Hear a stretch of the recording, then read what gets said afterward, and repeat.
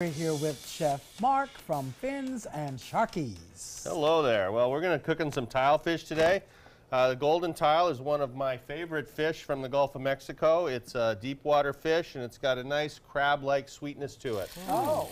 So we're going to start out by pan-searing this.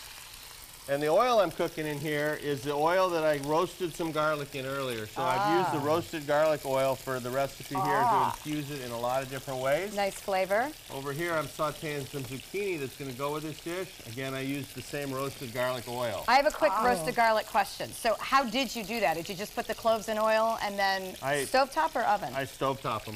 Really? How long does that take? About 25 minutes. Okay. Because I'm used to doing about a gallon of that at a time. So. All right, so we could do that at home to roast our garlic. Certainly could, yeah. Interesting. And then you get all this oil that's a nice benefit from it. Over here we're going to make Romesco Salsa, which is a Spanish-style sauce made with ground almonds. So we're going to put those in here first. Almonds. Okay. Roasted red peppers. Now I fire roasted these back at work in our charcoal Jasper oven. Some fire roasted tomatoes. I love that oven. That's the oven that gets to... I just coat them with olive oil and put them on the grill until the skin blisters to where I can peel it off. A lot of work goes into this beforehand. This is some smoked paprika. Little pinch of crushed red pepper. Now I have some fresh garlic here. Depending upon your likes, you can use fresh garlic, gives you a little bit sharper flavor, or you can use the roasted garlic I have here. All right. We're going to put that in there, and we're going to put in about a quarter cup of some nice red wine vinegar. And Nate, you want to go ahead and put the lid on there and puree that up for us? Okay, look out, Whirl. Here we go. You can do this. And then push the button. Yeah, go ahead. Whoa! You're making it look easy, Nate. Yes. All right, that looks pretty good there so far. Wow, that's quite a machine. So from there, then this sauce gets thickened with breadcrumbs. I use the panko breadcrumbs, or you can use old stale bread as the more traditional recipe. Yes, my mother did that. And then we're going to put some parsley in here, a little bit of salt, and a little bit of black pepper, and then that's stirred up again. So this would be a Spanish-style dish then, right, with the sauce and the vegetables? Yep. And there's our...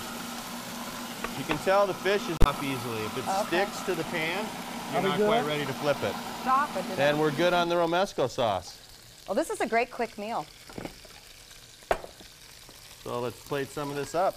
Chef, you mentioned earlier the Jasper oven, and I'm always jealous of it. How warm does that oven get at the restaurant? Oh, we cook it at about 800 to 1,000 degrees. Wow. And what kind of advantage does that give when you're doing something like the red peppers or your infamous steaks? Well, the high heat is definitely good on the red pepper because you can blister the skin to where they're easy to peel, and I'm not cooking the whole fruit inside. Just the outside. And for our steaks, you get the unique mesquite charcoal flavor along with the high sear. So twice as hot as our oven. Yes. Yeah. So, and then we have the Romesco sauce on the bottom of our plate. I'm going to put some of this zucchini. And just a basic oil saute there? Yep, salt, pepper, and but I used the roasted garlic oil we talked about earlier. That makes a lot of difference. Yep. That looks good, and we're finishing up the fish there. Tilefish, something we can find in area fish markets? I believe it probably is. It is a local fish.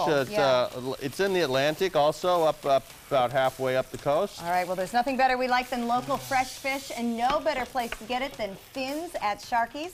Go visit Chef Mark and Tilefish, of course, on the menu there with many other great events coming up, including wine dinners this coming month. Thanks, Chef Mark. That looks great. We are going to be digging in, that's for sure. FinsAtSharkies.com for all the latest happenings there. Nate, great to have you with us. Glad to be back always. Here you'll be back later this week. We're looking forward to that. I'm lucky, yeah. All right, and don't forget about the great sunsets you can see at Sharkies on the Pier as well. And they're early this time of year. Everybody enjoy the rest of your day. Hand over those forks, Joey. Take some time and enjoy the Suncoast view. All right.